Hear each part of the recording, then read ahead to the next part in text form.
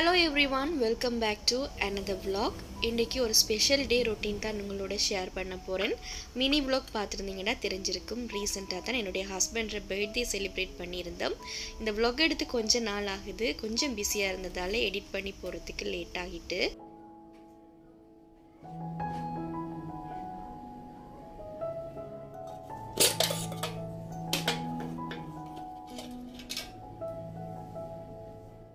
ஒவ்வொரு இயரும் பர்த்டேக்கு நான் தான் வந்து வீட்லயே கேக் பண்ணுவேன். அவங்களுக்கு ரிப்பன் கேக் பிடிக்கும். அதனால ரிப்பன் கேக் தான் இந்த முறை பண்ணியிருந்தேன். ஆல்ரெடி நிறைய கேக் ரெசிபீஸ் என்னுடைய vlogல ஷேர் பண்ணியிருக்கிறேன். அதோட என்னுடைய குக்கிங் சேனல்லையுமே டீட்டெயில்டான ரெசிபி இருக்குது. உங்களுக்கு தேவைப்பட்டா டிஸ்கிரிப்ஷனில் லிங்க் இருக்குது, செக் பண்ணி பாருங்கள்.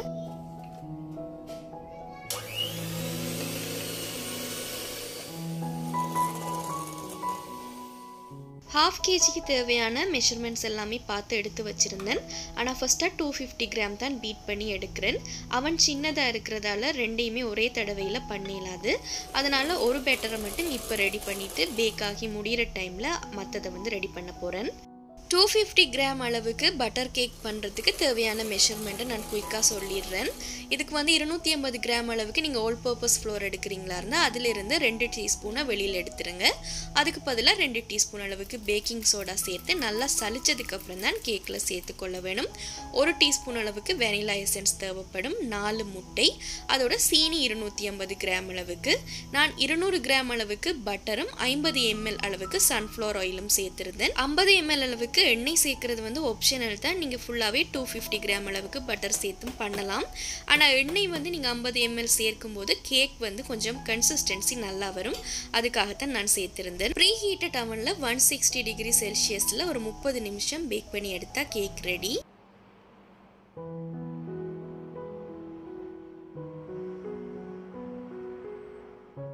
அன்றைக்கி டியூஸ்டேன்றதால இங்கே பீட்சா 1+1 ஆஃபர் இருக்கும். அதனால் டின்னர் வெளியிலேயே ஆர்டர் பண்ணி வாங்கியாச்சு. சும்மா நாட்களில் அவ்வளவு சீக்கிரமாக தூக்கம் வராது. ஆனால் இந்த மாதிரி பர்த்டே 12 மணிக்கு விஷ் பண்ணணுமெண்டு இருக்கும்போது மட்டும் தூக்கம் ஃபாஸ்ட்டாகவே வந்துடும். இருந்தாலுமே 3 பேருமே தூங்கலை. ஹஸ்பண்டுக்குமே சரியான டயர்ட். அன்றைக்கி ஒர்க் டேன்றதால இருந்தாலும் 3 பேரும் டிவி பார்த்துட்டு ஒரு மாதிரி டைம் பாஸ் பண்ணிட்டு இருந்தோம். வீட்டில் யார் பர்த்டேக்கு கிஃப்ட் வாங்கினாலுமே சாக்ஷிக்கும் சேர்த்து ஒரு கிஃப்ட் வாங்கிடுவோம். இந்த தடவை நான் ஈவினிங் கிஃப்ட் வாங்க போகும்போது சாக்ஷிக்கு கிட்டார் தான் வாங்கி கொண்டு வந்து கொடுத்தேன்.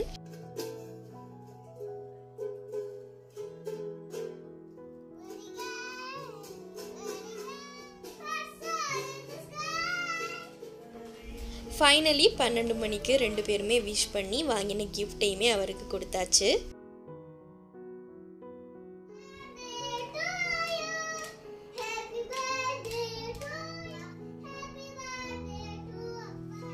பர்த்டே ஈவினிங் தான் வந்து கேக் கட் பண்ணுறதுக்கு பிளான் பண்ணியிருந்தோம். ஸோ ஒரு ஆஃப்டர்நூன் மாதிரி கேக்குக்கு ஐசிங் பண்ணாலே போதும்.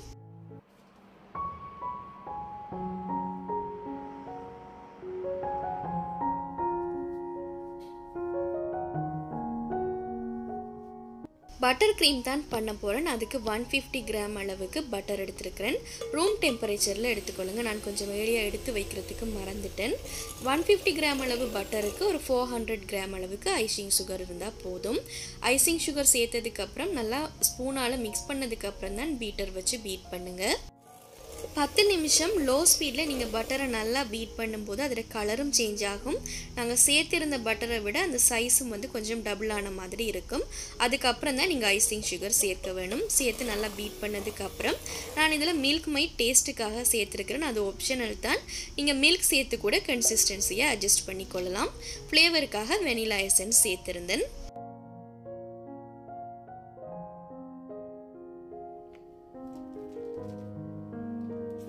ரிப்பன் கேக்குண்டாலே எப்போவுமே 2 கலரில் இருக்கும். ஒன்று க்ரீன், அடுத்தது பிங்க். க்ரீன் கலர் கேக்கை வந்து வச்சதுக்கப்புறம் நடுவில் கொஞ்சமாக பட்டர் க்ரீம் வைக்கிறேன். அதுக்கப்புறம் பிங்க் கலர் லேயரை மேலே வைக்க போகிறேன்.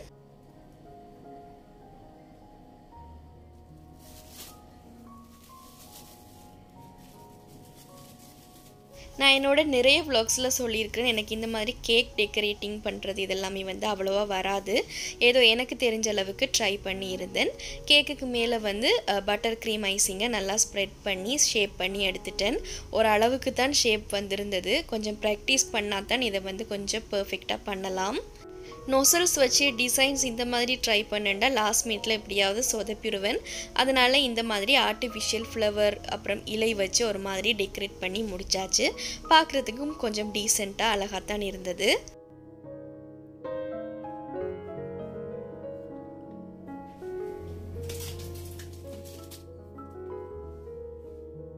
ஹஸ்பண்ட் பர்த்டேண்டாலே அவங்களுக்கு என்னெல்லாம் பிடிக்குமென்று பார்த்து பண்ணி கொடுக்கறதுக்கு எனக்கு ரொம்பவே பிடிக்கும். ஆனால் இந்த மாதிரி ஸ்பெஷல் டேஸில் நான் கிச்சன்லேயே டைம் ஸ்பெண்ட் பண்ணுறது ஹஸ்பண்டுக்கு அவ்வளோவா பிடிக்காது. கடையில் வாங்கலாம்னு தான் சொல்லுவாங்க. இருந்தாலுமே எனக்கு இந்த மாதிரி பண்ணுறது தான் சந்தோஷமாக இருக்கும்.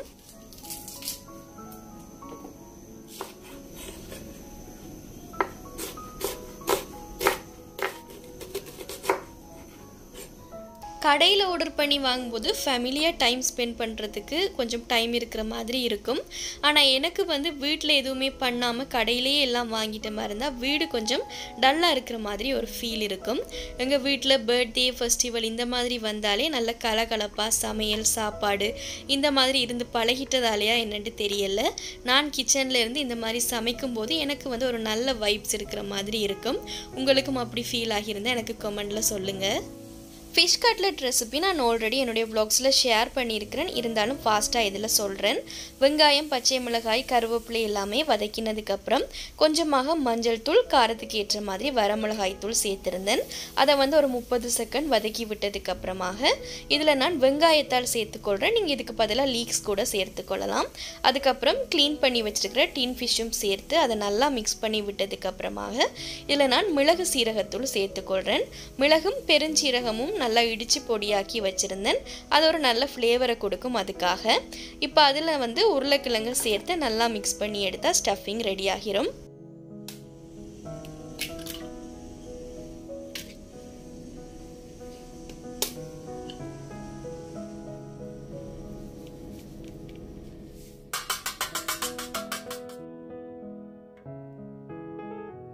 ஒரு சில பேர் என்னுடைய சமையல் ரெசிபீஸ் இதெல்லாம் நல்லா இருக்குன்னு கமெண்ட் பண்ணியிருந்தீங்க.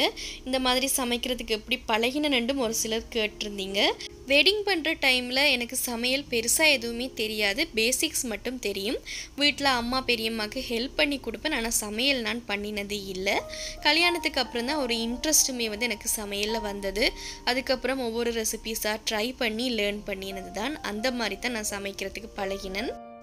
சின்ன சின்ன போல்ஸ் மாதிரி கட்லெட்ஸ் எல்லாமே உருட்டி எடுத்ததுக்கப்புறம் இதை முட்டையில் ஒரு கோட்டிங் பண்ணதுக்கப்புறமாக பிரெட் க்ரம்ஸில் நல்லா கோட் பண்ணி எடுக்க வேண்டியது தான்.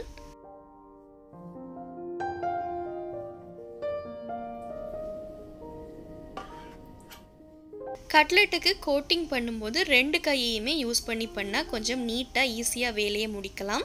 ஒரு கையில் முட்டையை கோட் பண்ணுறதுக்கு யூஸ் பண்ணுங்கள். அதுக்கப்புறம் பிரெட் க்ரம்ஸில் கோட்டிங் பண்ணுறதுக்காக அடுத்த கையை யூஸ் பண்ணிங்களா இருந்தால் ஈஸியாக முடிச்சிடலாம்.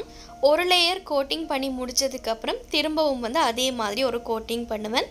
அப்படி பண்ணும்போது லேயர் ஃப்ரை பண்ணும்போது வெடிக்காமலும் இருக்கும், அதோட கிறிஸ்பியாகவும் வரும். இந்த டிப்பும் நீங்கள் ஃபாலோ பண்ணலாம்.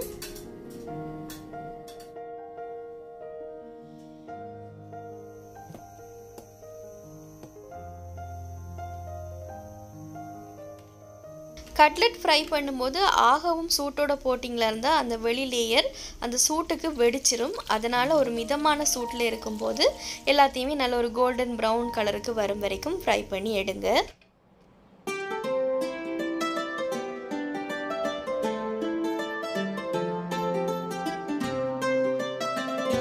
Evening brother in-law ஒர்க்லேருந்து வந்ததுக்கப்புறமாக cake cut பண்ணுறதுக்கு ரெடி ஆகியாச்சு. இந்த சாக்ஷி போட்டிருக்கிற ஃப்ராக் அம்மா ஊர்லேருந்து ஸ்டிச் பண்ணி அனுப்பினது தான். அதே மாதிரி எனக்கு ஹஸ்பண்டுக்கு எல்லாமே ட்ரெஸ் அனுப்பியிருந்தாங்க.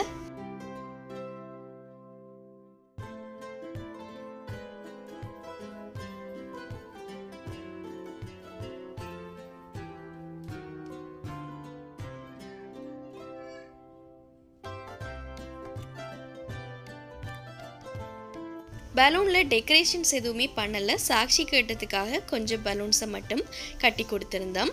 அன்றைக்கி வீக் டேயாக இருந்ததால் ஹஸ்பண்டோட அண்ணண்ட ஃபேமிலி யாரையுமே இன்வைட் பண்ண முடியலை. நாங்கள் 4 பேர் மட்டும் சிம்பிளாக செலிப்ரேட் பண்ணோம்.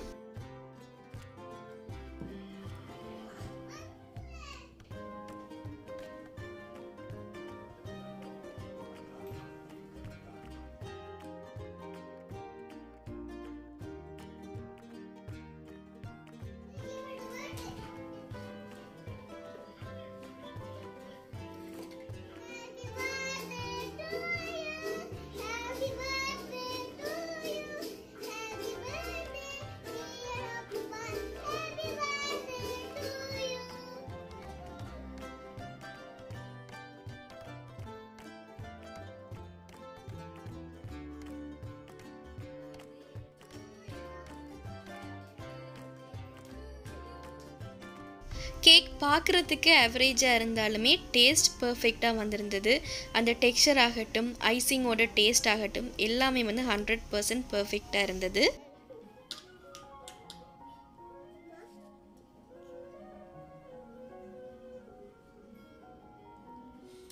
இந்த மாதிரி தான் சிம்பிளாக ரொம்பவே ஹாப்பியாக பர்த்டே செலிப்ரேட் பண்ணி முடிச்சாச்சு.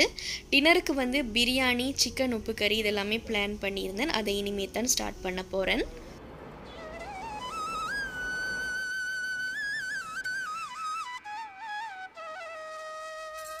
பிரியாணிக்கு ஃப்ரெஷ்ஷாக ஒரு மசாலா ரெடி பண்ணுறேன். இதில் வந்து கிராம்பு, ஏலக்காய், பட்டை இதை வந்து லைட்டாக ரோஸ்ட் பண்ணி எடுத்தாலே போதும். அதுக்கப்புறம் நல்லா நைஸாக இதை அரைச்சி எடுத்துக்கொள்ளலாம். வேறு எந்த மசாலாவுமே நான் அதில் சேர்க்கலை.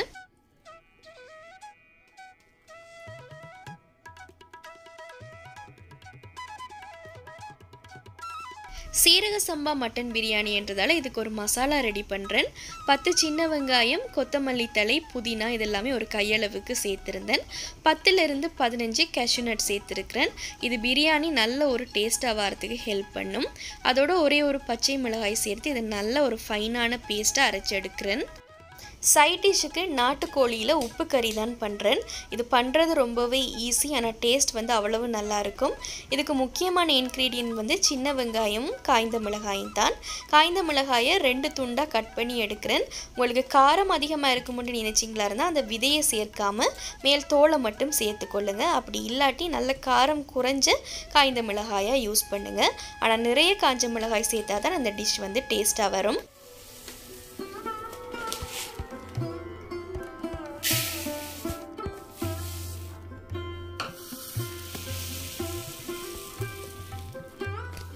அரை கிலோ அளவுக்கு கேரளா சீரக சம்பா அரிசி தான் எடுத்திருக்கிறேன். இதை கழுவி ஒரு 20 நிமிஷம் ஊற வைக்கிறேன்.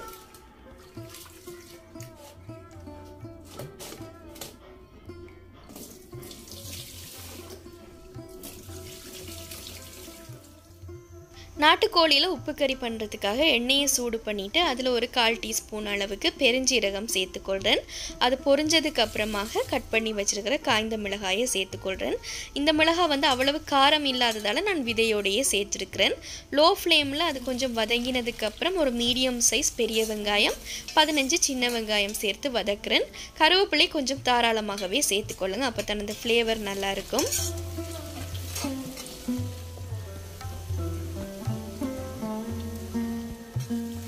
2 டீஸ்பூன் அளவுக்கு இஞ்சி பூண்டு பேஸ்ட் சேர்த்து அதில் பச்சை வாசனை போனதுக்கப்புறம் இதில் நான் கொஞ்சமாக உப்பு சேர்த்துக்கொள்கிறேன். அதோட நாட்டுக்கோழியையும் சேர்த்துக்கொள்கிறேன். இதில் எக்ஸ்ட்ராவாக எந்த மசாலாவோ பொடிகளோ எதுவுமே சேர்க்க வேண்டியது இல்லை. இந்த காஞ்ச மிளகாய், சின்ன வெங்காயத்தில் ஃப்ளேவர்லேயே இந்த டிஷ் வந்து ரொம்பவே நல்லா வரும்.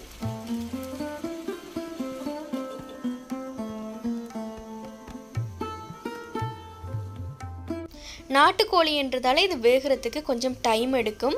கோழியை வந்து தண்ணி விடும். அந்த தண்ணியில் நல்லா வெந்ததுக்கப்புறம் எக்ஸ்ட்ராவாக தண்ணி தேவைப்பட்டால் சேர்த்து வந்து வேக வைங்க. ஏன்னா நாட்டுக்கோழி கொஞ்சம் ஹார்டாக இருக்கும், அதனால தான். இதுவே நீங்கள் ப்ராய்லர் கோழியில் பண்ணுறீங்களா இருந்தால் ஈஸியாகவே வெந்துடும்.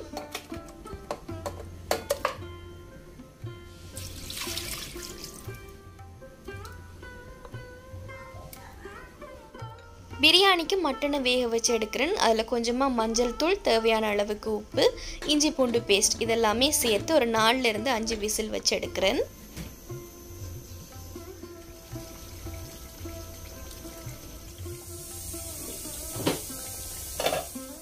நான் வெங்காயம், மிளகாய் வதக்கும் போதே கொஞ்சமாக மஞ்சள் தூளும் வரமிளகாய் தூளும் சேர்த்துருந்தேன், ஜஸ்ட் அந்த கலருக்காக மட்டும். லாஸ்ட்டில் கொஞ்சமாக பெப்பர் தூள் சேர்த்து இந்த மாதிரி நல்லா கொஞ்சம் திக்காக வந்ததுக்கப்புறம் எடுத்து வச்சிங்களா இருந்தால் சூப்பரான உப்பு கறி ரெடி ஆகிரும். பிரியாணிக்கு தாளிக்கிறதுக்காக நெய், எண்ணெய் ரெண்டுமே வந்து சம அளவில் எடுத்திருந்தேன். அதில் பிரியாணிக்கு தேவையான ஸ்பைசஸ், வெங்காயம் இதெல்லாமே வந்து தாளிக்கிறேன்.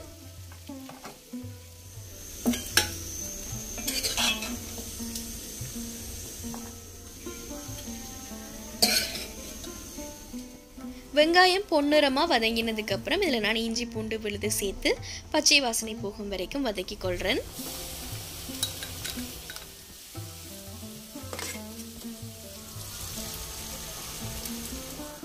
ஆல்ரெடி அரைச்சி வச்சிருக்கிற அந்த முந்திரி பருப்பு பேஸ்ட்டையும் இதில் சேர்த்து நல்லா பச்சை வாசனை போய் எண்ணெய் பிரிஞ்சு வர அளவுக்கு வதக்க வேணும்.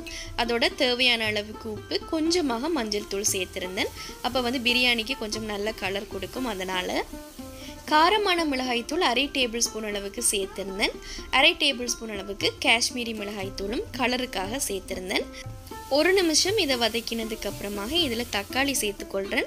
தக்காளி அதிகமாக சேர்க்க வேண்டியது இல்லை. நான் ஒரு 2 மீடியம் சைஸ் தக்காளி தான் சேர்த்துருந்தேன். தக்காளி நல்லா மசிகிற அளவுக்கு வேக விடலாம். அதோட ஒரு பச்சை மிளகாயும் சேர்த்துருக்கிறேன். உங்களோட காரத்துக்கு தகுந்த மாதிரி நீங்கள் பச்சை மிளகாய்த்தூள் இதெல்லாமே அட்ஜஸ்ட் பண்ணிக்கொள்ளுங்க. அப்புறம் நாங்கள் வறுத்து அரைச்சி வச்சுருக்கிற அந்த பிரியாணி மசாலாவும் சேர்த்துருந்தேன். அதுக்கப்புறமாக ஒரு 1.5 டேபிள் ஸ்பூன் அளவுக்கு தயிர் சேர்த்து இந்த மசாலாவை நல்லா வேக விட போகிறேன்.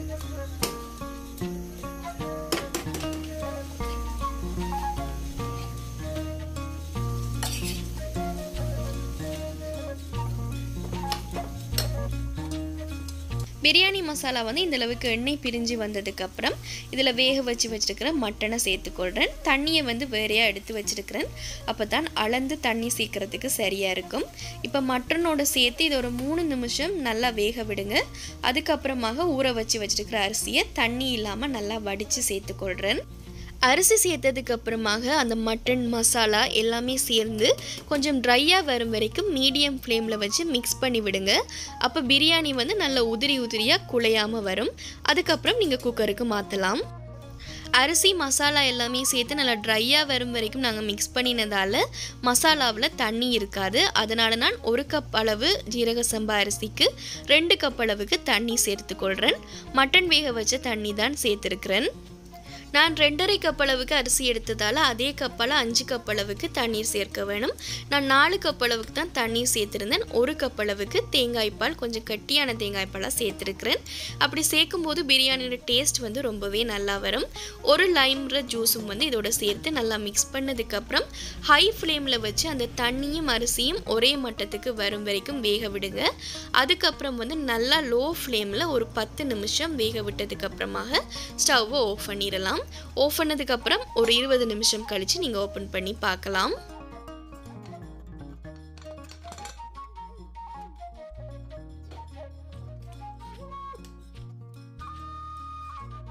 பிரியாணி பார்க்கும்போதே தெரியும் நல்லா வெந்து உதிரியாக வந்திருக்கு. சூடாக இருக்கும்பொழுது இந்த மாதிரி தான் இருக்கும். ஆறுனதுக்கப்புறம் இன்னுமே நல்ல உதிரியாக வந்துடும். லாஸ்ட்டில் உங்களுக்கு கொஞ்சம் நெய் சேர்க்க விருப்பமாக இருந்தால் நீங்கள் லோ ஃப்ளேமில் வைக்கிறதுக்கு முதல்ல கொஞ்சமாக நெய் சேர்த்து மிக்ஸ் பண்ணதுக்கப்புறம் வைங்க. அதுவுமே ஃப்ளேவர் நல்லாயிருக்கும். நான் சொன்ன சின்ன சின்ன டிப்ஸ் ஃபாலோ பண்ணிங்களா இருந்தால் குக்கரில் அடிப்பிடிக்காமல் அதே நேரம் பிரியாணி குழையாமல் பர்ஃபெக்டான ஒரு சீரக சம்பா பிரியாணி ரெடி பண்ணலாம். இந்த பிரியாணி வந்து மற்ற பிரியாணியை விட ஒரு கொஞ்சம் டிஃப்ரெண்ட்டான டேஸ்ட்டில் இருக்கும். அதோட ரிச்சான ஃப்ளேவருமே இருக்கும். ஸோ கண்டிப்பாக நீங்கள் இதை ட்ரை பண்ணி பாருங்கள்.